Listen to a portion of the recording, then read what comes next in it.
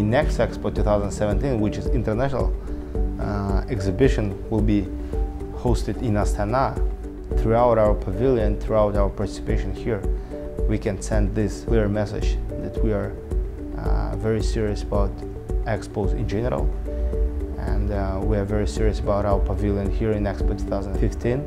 But what more important is that we are absolutely serious about Expo 2017, and we'll make it the best way.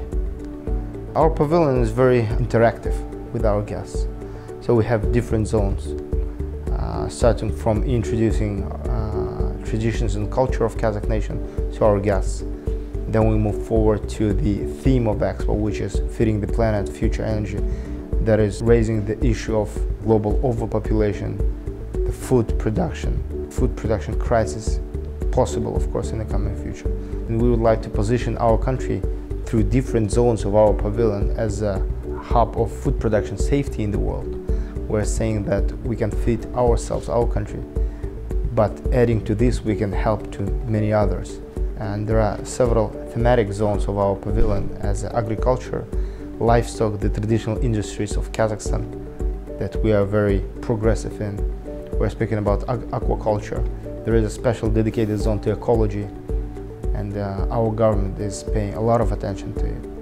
And then we'll speak about interesting facts about Kazakhstan throughout the theme, as first apples were domesticated in the mountains of Tian Shan. The origin of tulips is the Central Asian lands. So I believe that our pavilion provides a lot of knowledge and facts considering the theme of Expo 2015, which is very important.